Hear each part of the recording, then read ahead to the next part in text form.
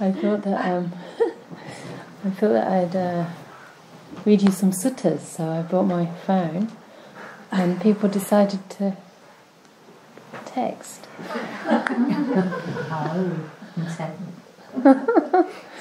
So anyway, if I was your unfriendly person then, or your difficult person, then I got extra metta. It's a good idea. If you irritate somebody, then teach loving kindness on the difficult person.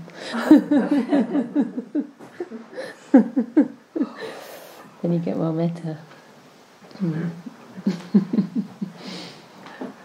Anyway, that's not really the topic. The topic is love and wisdom, and how love can be a means to insight and a result. It's always both ways in Buddhism. Whatever we practice can lead towards wisdom, but also wisdom is the result of the practice. Or is it the other way around? Anyway, sure, I'll get it mixed up. So I did want to talk today a bit about how love, the practice of metta bhavana, metta meditation can help with insight, the kind of insights that can come up, and also how far the metta can take us on the path. Because some people, I used to think that metta was just something you do afterwards, and it's kind of a bit of a feel-good thing, but it's not the real practice, it's not the deep stuff, it's not paticca samuppada and dependent origination and all this stuff. And sometimes there's this cliche in the monastic world that nuns are good for teaching metta, doing social work, counselling, teaching children, and all that, because maybe women have that stereotypical, there are stereotypes around us being maybe more emotionally engaged or warm or empathic or something like that, which is a generalisation, of course. It's actually a lot to do with estrogen. I learned that from a transgender friend who started taking estrogen and feeling really lovey-dovey. It was really cute. It's really interesting to see that what we take as gender is often physiological and again conditioned. But anyway, metta is not a beginner's practice or something, saccharine and sort of sweet but without substance. It's actually helping us understand what real happiness is, and there's a very deep wisdom embedded within it. So I want to talk about how really love isn't love without that wisdom, because a real deep understanding of the way things are engenders genuine love, the love that is sustaining and that doesn't change according to conditions that we impose on others and that we impose on life. And also how wisdom isn't really wisdom without a great measure of love, without measureless love.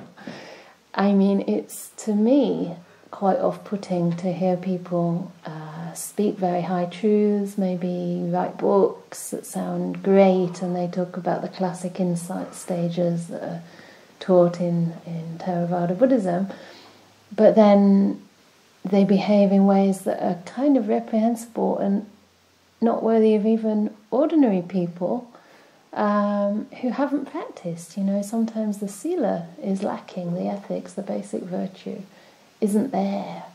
And you can know that when that's the case, the wisdom isn't deep. It isn't real wisdom, because it hasn't liberated the heart from suffering. This is not a judgment, but if someone still gets angry, they still have the defilements of the mind. They still have afflictive emotions that are causing them and others harm.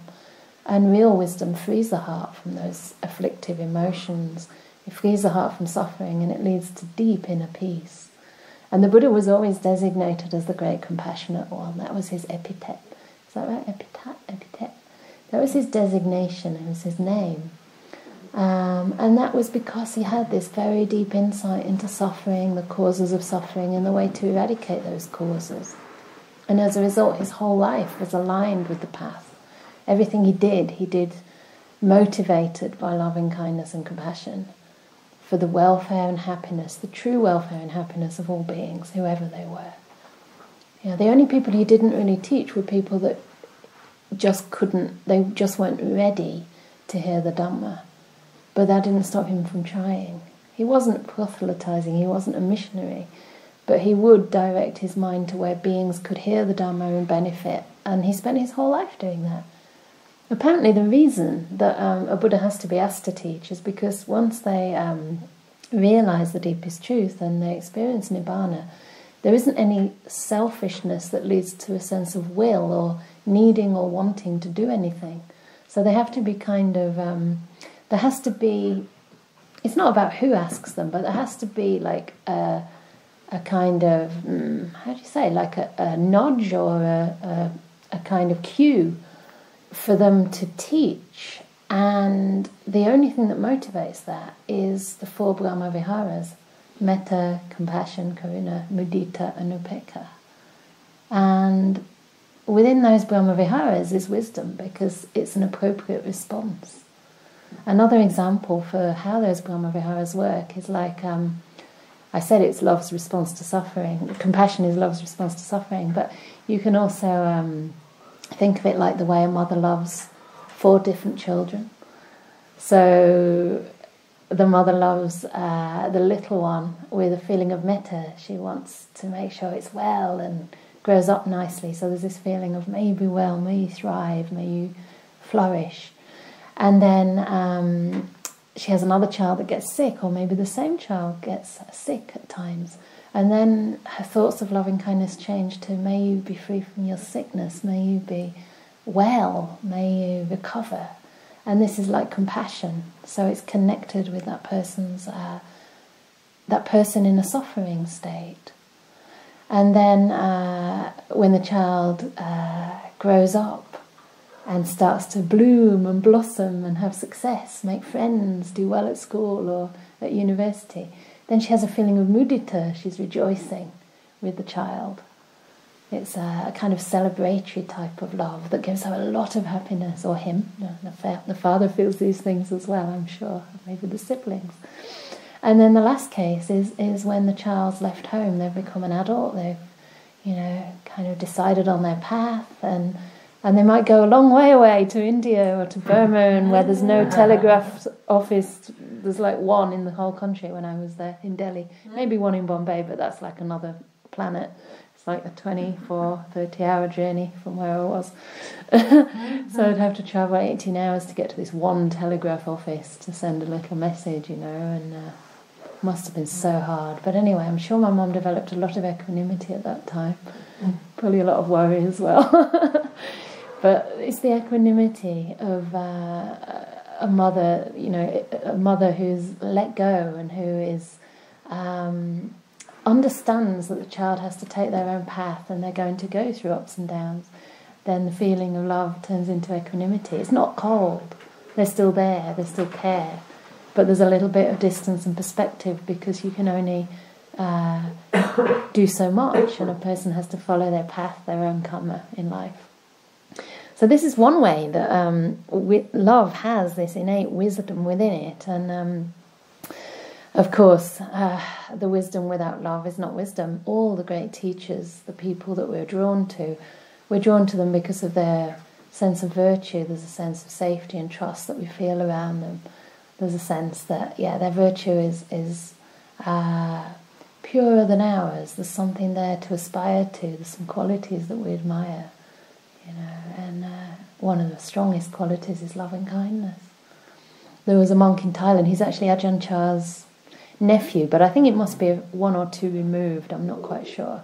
He looks quite like Ajahn Chah though. And one day Ajahn Chah went to the monks after the Rains retreats, the 3-month annual retreat, and he said, "So, anybody here who doesn't have any defilements anymore? How about you? How about you? How about you?" And everyone's like, "Ooh, I still have plenty of, let's call them afflictive tendencies, greed, hate and delusion, things that make us suffer." And then he got to this one monk and he said, "No, don't have any left." So Ajahn Chah said, "Okay, come to my room," and everyone thought, "Oh, he's going to be in trouble, what's going to happen now?" And Ajahn Chah questioned him, and no one else was there. I'm sure they were all like, what's happening? But when he came back down, they asked him what had happened. He said, oh, Ajahn Chah just told me to develop loving kindness now. That's my job now. So even after deep insight, we can generate love.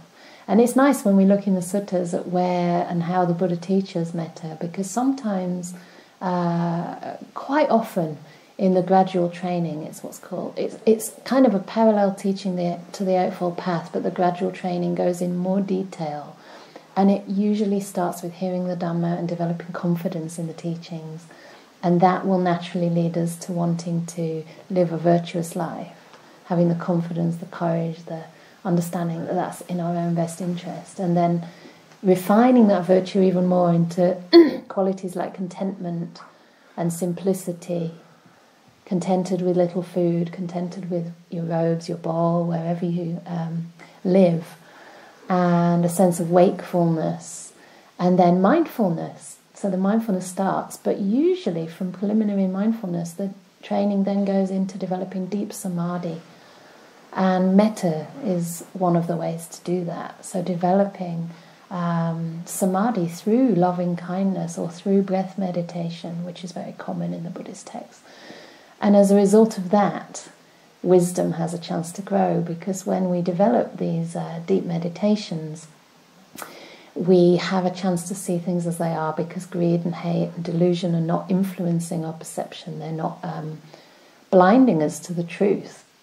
The Buddha called these hindrances obscurations that weaken wisdom and that nourish delusion. So they're kind of the food for distorting our reality. You can see that yourself when you're angry. You know, everything looks kind of red and horrible. I remember in Burma when I had a teacher that I revered very deeply, the same way I do Ajahn Brahm. I've been very blessed with my teachers. And it was in the Goenka tradition, where there's quite a strict and systematic technique. And I'd done a lot of long retreats, which you get a lot more freedom to practice with the teachings in your own way, I suppose. But, I mean, everyone has their own way of relating to the path, always, even if it's the same method. But here, he gave an instruction I'd never heard before that's given on the 60-day retreats. And I think only Vipassana teachers can do those, so I wasn't yet appointed. Normally they like you to get married and then they appoint you. I didn't want to get married, so they didn't appoint me. I think that would have been the key. But it's for good reason. It's usually because they want you to be either completely celibate or in a committed relationship. And yeah, when you're still young, there's always a chance, you know, even when you're old. Anyway, so this instruction came up during the retreat that was something I hadn't heard, and I remember feeling like this sense of, oh, should he be teaching this? You know, even though he's like actually at least the first stage of enlightenment, I still felt like, oh, this is different, you know, maybe something might go wrong. And I remember having the perception that suddenly everything turned red, like the beautiful green paddy fields and the hills and everything that looked soft and so welcoming before suddenly looked kind of menacing and threatening, because my mind was full of kind of fear and a sense of irritation that he taught this thing that he shouldn't have done. According to me. Of course that passed, and then I realised that I'm just very privileged to be learning from someone who really knows these teachings at a depth. And of course, as monastics, we are, in a sense, qualified to teach. So once that subsided, again, everything looked very green, and, you know, the sunshine was beautiful. It was like the devas were hanging in the air. But just at that time, you know, it felt like something went wrong. So we have these hindrances that distort the reality completely. And so we can't really see the truth. So I wanted to talk a little bit about how the metta leads to samadhi, but also how that samadhi leads to wisdom. And that's one of the reasons I bought my phone, because there's a very beautiful sutta called Volition. And for those who are sutta buffs, it's in the Anguttara Nikaya number 10.2. 10 means there are 10 factors to it, so that's easy to remember. And it's a very beautiful teaching because it talks about the path as a natural process. And in this particular sutta, it starts from virtue and non-remorse. So you can see already virtue and non-remorse is an aspect of metta. It's a gift of metta to the world. You know, motivated by loving kindness, we simply can't do things that hurt and harm. So the Buddha says here that this is how this whole process, from suffering actually to happiness and freedom, begins. So he says that one who is virtuous and whose behaviour is virtuous does not need to assert the volition, let non-regret arise in me. It's natural that non-regret arises in a virtuous person, one whose behaviour is virtuous. So you can already see how suffering's being undermined, because if we live a beautiful life, we feel good about ourselves, we have a sense of wholesome happiness in our hearts, and then we don't go to sleep thinking, oh no, did I do this? I shouldn't have said that, you know. Next time I'll have to do better. That's okay, you know, we make mistakes, we can forgive ourselves. But non-regret does not arise because we know we're doing our best. And from there, for one without regret, no volition need be exerted. Let joy arise in me. Shh, phone. It's natural that joy arises in one without regret. And sometimes these joys are subtle, right? You don't think, oh, it's joyful to have non-regret. You just presume that's normal. But compared to actually having a lot of remorse and regret, you know, thinking about that politician again, who I will not mention, I mean, they cannot be feeling happiness because they must know that their life is generating a lot of ill will, a lot of conflict and division. It's not only one, I mean, so many things are happening in the world, and people are creating wars and having anger towards particular religious or ethnic groups of people. And how can there be joy in their hearts? It's simply impossible if you have a happy heart, a joyful heart, a peaceful heart, to think about destroying another. We know that for ourselves. So I think it's really important to reflect on this and to understand that there's a beauty and there's a peace, there's a sense of a clear conscience and a joy to that. Yeah, it's joyful to have a clear conscience. So joy arises, and this is called pamoja in Pali, and it's the kind of joy that comes also through loving kindness, you know, through reflecting on one's own goodness. That's a way to bring up joy. Getting inspired by the teachings is a way to bring up joy. There's so many ways to bring up joy, but non-remorse is one. And then the Buddha says, for one who is joyful, you don't need to exert a volition. In other words, you don't need to make any effort thinking, let rapture arise. That's piti, the kind of joy we feel in meditation. It's natural that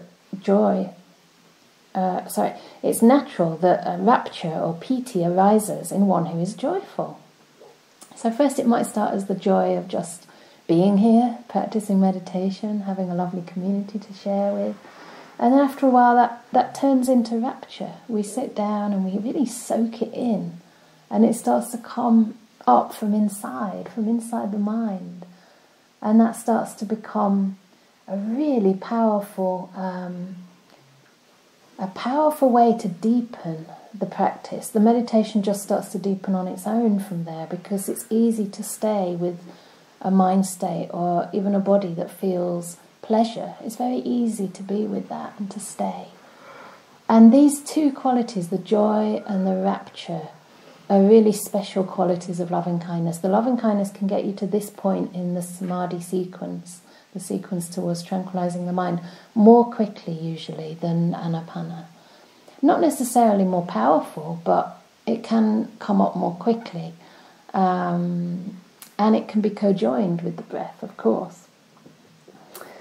So then from here, the Buddha says, for one with a mind with piti, no volition or will needs to be exerted, no effort at all. Let my body be tranquil. It's natural that the body of one with a rapturous mind is tranquil. And this is Bhante Sujato's translation. I've not read before that it says, let my body be tranquil. I think often it's just, let me experience tranquility, but with the body becoming tranquil, the mind does become tranquil too. The two kind of go together. Kaya and chitta passadi. So this is where the piti that many of you have experienced starts to become quieter. Somebody experienced, so that they experience different flavours of piti, like different flavours of, I don't know, different types of music maybe, or different types of chocolate or tea.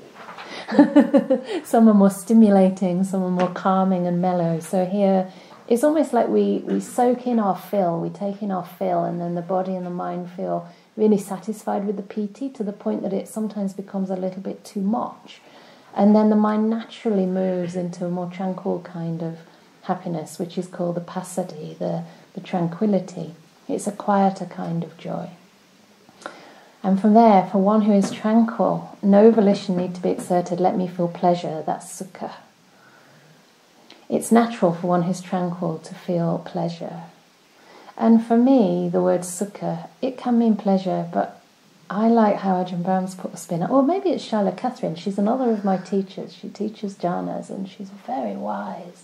She's a laywoman, but her meditation's very deep. And she likes to translate sukha as contentment, which I think is great, because it's not the kind of happiness that needs anything more. It's the kind of happiness that's actually very satiating, very fulfilling, and it is enough, even more than enough. It really satisfies the mind. So the Buddha likens that to being in the desert and coming. I think the tranquility, he says, it's like being in a desert and coming across a tree that you can find shade under, and you just rest there. But then the pleasure, the sukha, or the contentment, is like there's a pool, and you're boiling hot, and you just plunge into that pool, and it's so refreshing and so satisfying. You feel completely resourced. So then it's interesting here, because the next thing that happens is that one feeling pleasure or contentment, the kind of inner happiness, doesn't need to think or exert the effort or will. Let my mind be stilled. It's natural that the mind of one feeling pleasure or happiness is still. And the word, Bhante Sujato has translated this as concentrated, which is just awful. Sorry, Bhante, he's my friend, but he should know better because he's one of Ajahn Brahm's students. It's really not a feeling like something's getting concentrated. I mean, you could say the mental and physical factors are coming together. You could say it's a kind of unity, a kind of stability of mind. But it's also a stilling, and I think that's a much more beautiful translation, because stillness is something that you can feel more than something you do. And stillness is much more inclusive in a way. The whole path into these deep states of meditation is one of letting go. It's one of stilling the will, as it says here. You don't need to exert will, you don't need to try. It's more about putting the causes in place, letting the sense of self get out of the way, and as a result of letting go and letting the process happen through putting causes in place, the mind naturally finds its stillness. It finds that deep inner abiding, and this is the state of jhana, deep meditation. So this is the point where there are no hindrances left at all. And it's interesting to notice that the proximate cause for that deep meditation is the happiness. It is the pleasure. So this tells you how metta can be a part of that process, but also once we do experience those deep meditations, there's no more ill will in the mind at that time. It's only temporary, but for so long as that persists, and also for some time afterwards, there's no more ill will. And as a result of that, we have a chance to see things as they are. So this is how the deep meditation leads to wisdom. So here the Buddha says, for one who is still in mind, in other words, one who has this deep samadhi, samadham chittam, is when the mind becomes still. You don't need to have the volition, let me know and see things as they really are. It is natural for one who has experienced jhana, let's say, knows and sees things as they really are. And here it's important to put a little caveat in and to say that you aren't going to always immediately see things as they are, but the point is you've got a chance. It's like until now the mind's been stirred up like a pool of water that has these really choppy waves on top. And because of that, you look down into the water, you can't actually see your reflection. You can't see what's deep inside that pond or that lake. You can't see to the bottom. There could be fish, there could be crocodiles. I don't know, if it's Australia, there could be saltwater crocodiles or freshwater crocodiles, or there could be, I don't know, all kinds of things in there. But you can't see because the mind's stirred up. And the stillness is like the lake becoming clear, lake becoming still. So it's just like glass. I once saw this actually on the sea, on this train coming to the bar. Actually, I was going to Gaia House, but it comes through on the same route from London or from Oxford. And it was a night where the sun had gone down and the moon had come up, and the water, the sea, was completely still like glass. It was like a kind of dark turquoise, and then the sky was like indigo, and there was this white moon. It was the most stunning thing I've seen, for one of those times that I just got quite high on the beauty of it. Almost like a deep meditation, but not quite. And you could just see the perfect reflection of the moon. It was so stunning. So it's similar, you then can see whatever's reflected on that mind very, very clearly, and also you can see deep inside, right to the bottom of the water, to all the little things that are going on. So we can start to see like where suffering arises. We can see things like impermanence. We can see that there's actually no self inside, whatever we take to be a self. It's not that there's nothing there, but it isn't actually unchanging. It's not an essence of a being. It's actually completely conditioned. We can break it down into components of existence. Basically the Buddha described this entity that we take to be a self as comprised of body, physicality, materiality, feeling, the sensations, the feelings, the emotions, the aspect of pleasure, pain, and somewhere in between, anything that's felt with the body or mind, and then perception. And Metta certainly shows you how unreliable and changeable perception is. One day you see someone one way, the next day when you have Metta in your mind you see them as a friend. And that can change within instants, can't it? Depending on your mood. And then sankhara, which is like conditioned reactions or volitional reaction or will. It's our reactive part of the mind, feel happiness, perceive it as good, react with, I want more. Or you have a body, you feel pain. So body, feeling is the pain. And then the perception is, I don't want this, or this is pain. Even just this is pain is a perception. And then a reaction. Something's gone wrong, I don't like it, I've got to move. My body's terrible, everyone else's body's okay. And suffering as a result. And then lastly, the consciousness that's aware of all of this. And even that consciousness is actually not one thing. Sometimes people translate vijnana as consciousness, but it means consciousnesses. So there's eye consciousness, ear consciousness, nose consciousness, tongue consciousness, body consciousness, and mind consciousness. So there's 6 types of consciousness. And they too are changing all the time. So we start to see what's really going on. It's like the mental apparatus, physical and mental, and how they interrelate to each other, how they constantly condition each other, and also how they're subject to change, subject to dissolution. And as a result of that, they're suffering. The Buddha speaks about this in the Anatalakkhana Sutta, which is a very powerful sutta that he gave, a teaching that he gave to his first 5 friends. And it was the second teaching he gave after his enlightenment that caused them to have full liberation.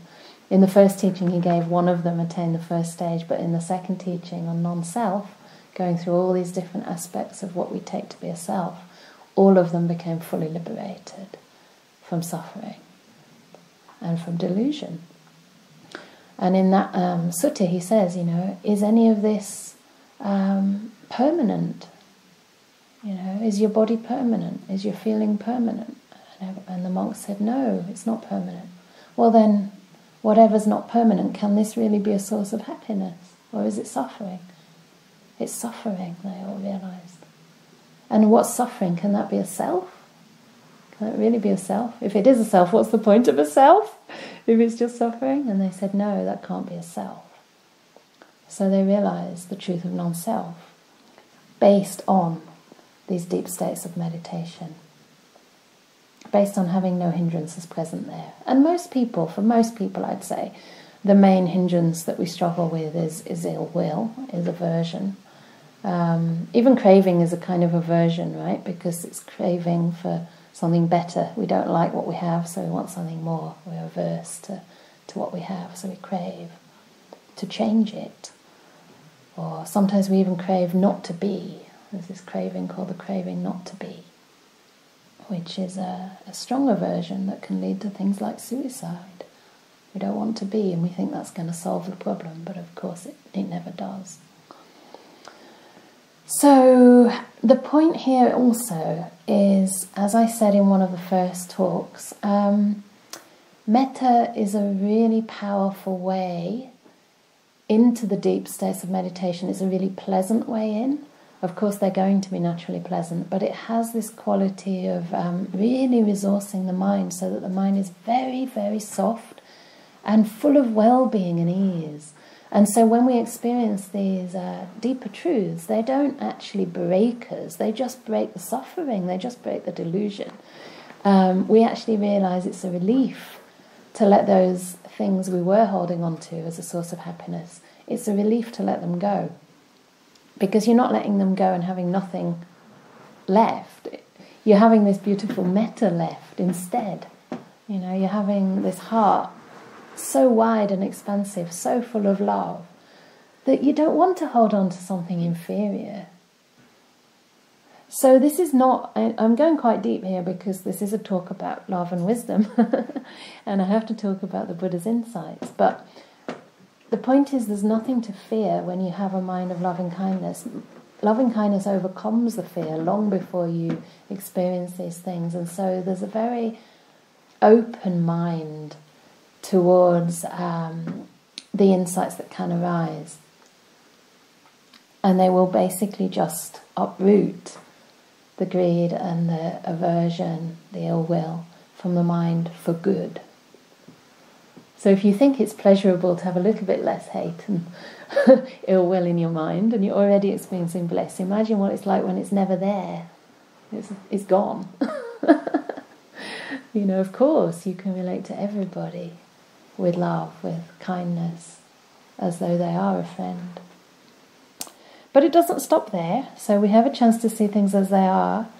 And then the next step is that one becomes, here the translation is disenchanted and dispassionate, but Ajahn Brahm and me as well would prefer something like nibbida, which is translated as disenchantment, literally means being repelled from what we formerly took to be a source of happiness. We're actually diverted away from it.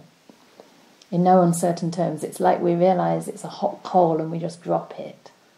And this is instinctive because we have something else much more beautiful. So it's like, of course, you drop what's inferior to pick up what's beautiful. And dispassion really means things start to fade. So the suffering fades. Yeah. Once we let go of something, it fades from our awareness. It's like if there's a bad thought or a thought that's really bothering you and you see it as an affliction, you let it go, you drop it, and because you drop it, it literally fades, it disappears from your mind. Yeah. And because of this, he says next that there's no need for one who, let's have a look, for one who has this turning away and letting things go, let's say, watching things fade away. There's no need to have the volition, may I have the knowledge and view of liberation. It's natural that one will have the knowledge of liberation. So that's what's left. if all this happens and the other things fade away, you basically become completely free and liberated in mind. But getting back, maybe, from this really deep stuff that we may think is beyond us at this time, I did want to talk a little bit about how metta can show us the conditioned nature of perception in a very beautiful, very easy way if we only take time to reflect. And you might have noticed already that when you have a mind of loving kindness, it starts to affect the way we view other people. One of the ways you can see this is, if you're practicing for a long time with the different categories, is that those categories change. So somebody that you had in the category of the neutral person, who was a stranger, starts to feel more like a friend, because you start to give them more attention and see their humanity and consider their life a little bit and generate these good feelings. So when you think of them, it's associated with a sense of loving kindness. And you might find that when you actually meet these people, you have a lot more receptivity. You have, it's like, oh, hi. They become familiar to you, and as a result they respond in kind. And so the categories change. It's also possible, of course, that people who were once friends change and become the difficult people. It can happen so easily. Someone who's your friend one moment, if you have a mind of loving kindness towards them, you see all their qualities, you sing their praises. But even with my teacher, if he tells a sexist joke, which he does do, at that time I can be quite irritated. If like everything else is wonderful and there's a really good kind of, there's a lot of wonderful things happening, say on a tour, and he just drops one in and it's kind of funny. But if I'm in his monastery and there's already a little bit of, we don't really like the bhikkhunis going in line, not from him but from some other monks, some of them don't like the fact that we do go according to our reigns, so according to seniority. Unlike many monasteries where the women just naturally go behind, in Perth they actually go according to the seniority, so there's no gender discrimination. But some monks don't like that. So if I've had a hard day and I've felt a bit of passive aggression or worse, and then Ajahn tells a sexist joke, I'm really upset with that. And it's like the whole place looks like not very friendly, and these institutions, I'm fed up with them, and and suddenly even the revered person who's actually totally an ally and totally sacrificed himself for the sake of gender equity in Buddhism suddenly becomes slightly less shiny in my eyes, It's very interesting to see that it's our mind that creates others, that creates the world. And sometimes we just wake up on the wrong side of bed. We haven't had a good sleep, and because we haven't had a good sleep, the person who's usually very dear to us just irritates us so much. So is that really the person that's the problem, or is it our state of mind? Maybe it's not even a problem, right? But if we react to them then as an enemy or somebody that's out there just to irritate us, then they do obviously start to get quite agitated as well and behave the way we expect them to, which is not very kindly in return. And there's also this beautiful experience when you practice a lot of metta that it starts to change your relationship to the past. Yeah. Sometimes when we're struggling in life, when we don't have much energy. Someone here mentioned a viral infection. I had a burnout a couple of years ago. I understand. Then we look at our life and we think, why did I do this to myself? How could it have gone this way? I should have done something different. Maybe I shouldn't have lived in Asia for so long. Or, I should never have taken on a project of this magnitude because it's just burning me out. And everything looks kind of negative. But then when we have a mind of loving kindness and we feel like our lives are so full of goodness and we're attracting so many wonderful people around us and there's just so much to share. It doesn't matter if we feel tired. We just see our lives as generally good, generally going on the right track and even full of blessings. We can have so much gratitude arising for the smallest of things because the mind has loving kindness. And it's the same with the future, right? If you have a kind of fault-finding mind towards now, and then you just project that into the future, you just get a lot of anxiety and dread coming up. And you can only imagine a whole scenario of things going wrong. I notice that a lot if I have a bit of anxiety. It's like, oh, we might get this property and then it'll be so expensive to maintain and no one will come and I'll be stuck on this hill all on my own. And in the past I could go to the city and I could get food deliveries, and now I've got this big place to manage all on my own. And you know, but then if I have a mind of loving kindness, I'm feeling resourced, then I look at the future with really optimism in my mind. You know, lots of positivity and optimism. Wow, I get this big place, and then that means all these good people can come and have the opportunity to live with the monastics and to practice the Eightfold Path. I'll have more spiritual friends, there'll be opportunities for women to ordain, and you know, it's a beautiful location, a bit outside the city, much more peaceful and quiet, right?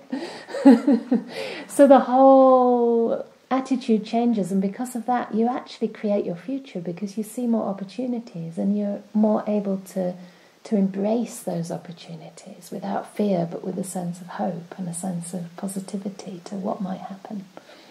So this is how loving kindness can really change our world. And there was a study done actually to show that when people experience more pain in their body at the end of life, they would ask various people in this hospital, wherever the study was being done, how they viewed their life in general. And they found that the people who experienced more pain towards the end generally viewed their life as more negative than the people who might have actually had a lot more trouble and turmoil in their life, but were now feeling happiness and less pain. So this is not to scare us, but it's just to point out that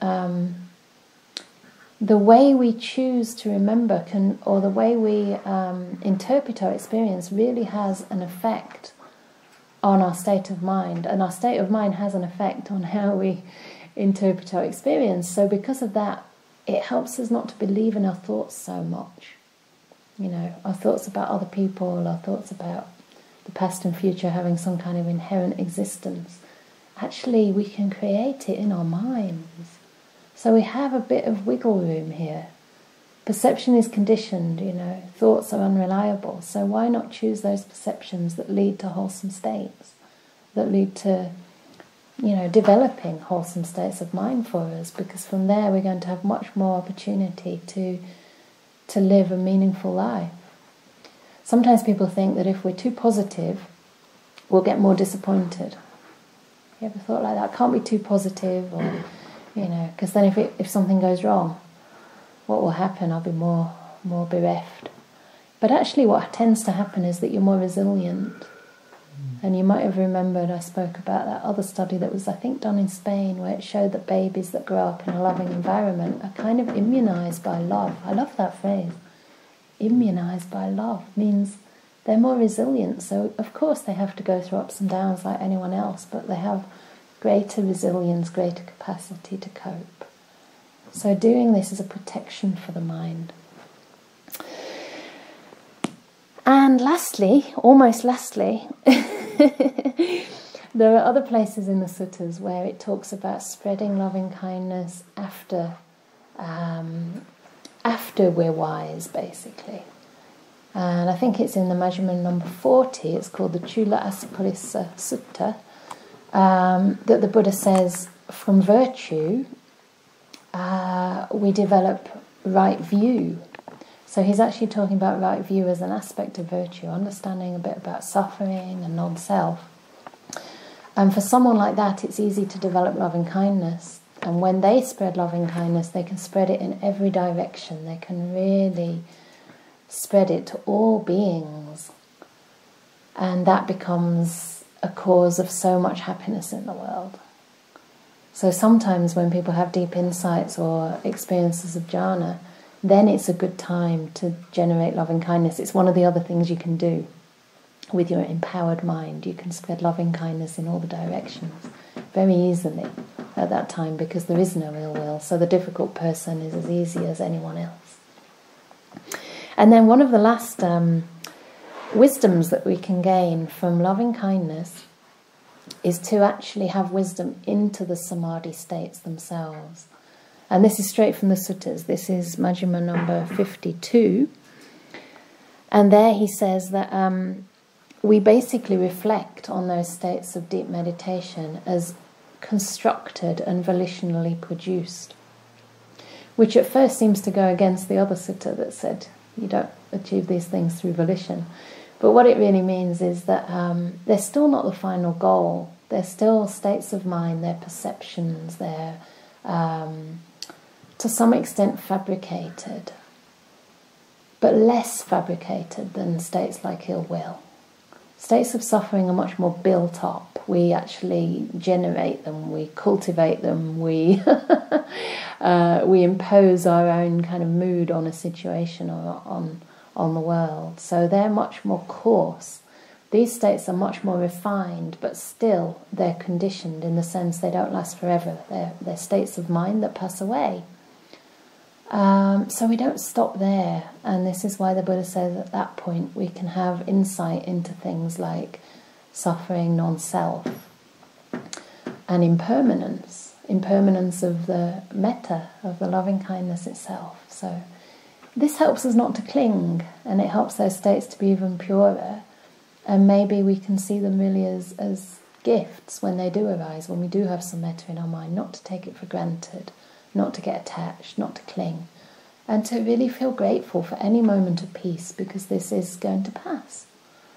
And so it's seeing the practice in a wider context, seeing that there is even greater happiness to be found in wisdom, even more so than in loving kindness, because it's wisdom that will uproot those unwholesome states once and for all. So this is the aim of the Buddhist path, is the wisdom, but I think metta is a very beautiful vehicle to carry with you along the way. And I just wanted to end by saying, that when you really do see non-self, and I mean this is sequential, so I can't claim to have seen it in its entirety, but bit by bit as you practice, you see it a little bit more deeply. And the more that you see this, the more that love can start to flow almost without a giver or a receiver. It just becomes a state of metta. And it doesn't really matter. It's not coming from a person, it's not coming from a self. It's something that becomes more of an abiding over time. And it's almost like anyone that comes in the range of it benefits from its warmth. And that's when loving kindness does become more and more impartial. And it spreads so much more easily. It doesn't matter where it's coming from or who it's going to. It's love without a giver or a receiver. It's just love for the sake of love, because it makes sense, because it's a wise thing to do. And that's really freeing, because no one's owning it. You don't feel like, I've got so much metta. People don't have metta or have ill will. We can't own these things.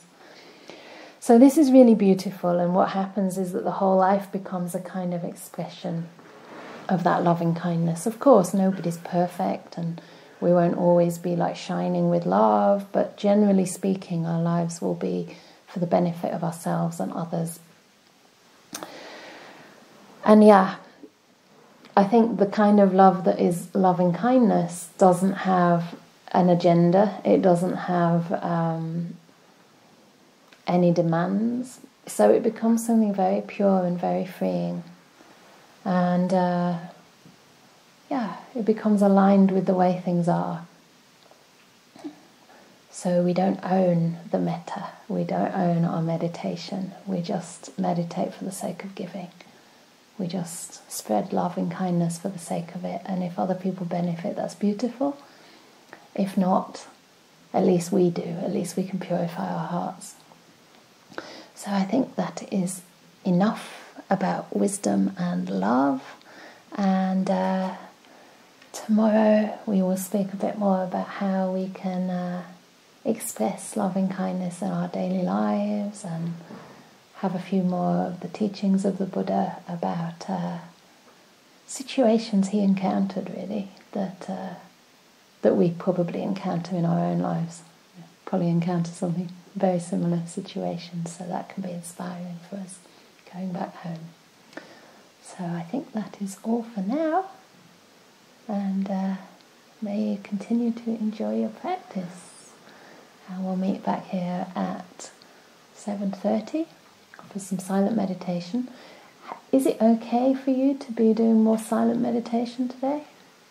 Is everybody feeling there's enough guidance? And yeah, anyone not? I'd love some guidance, but I'm also happy for that to happen tomorrow if it doesn't happen today. Okay, good. So tomorrow, maybe, is it okay to say a couple of words about tomorrow? I didn't want to say it too soon, but there'll be a slight difference, not much of a difference, but I'll give a guided meditation after lunch, and we'll probably spread it to all kinds of beings. And then the main difference is we'll have the talk, but then in the evening we'll come back at 7 instead of 7:30, and we'll do half an hour of spreading metta. And this is like a kind of healing balm. It's like a closing metta that basically whatever you've experienced, whatever you've benefited from, however much or little, we share that with all beings. So we'll do that, and then at 7:30, so it'll be just half an hour, and I'll do a little bit of chanting. It's like a kind of healing metta that puts us in a good mood. So that'll be all done in silence, like as usual. The afternoon will be in silence until then.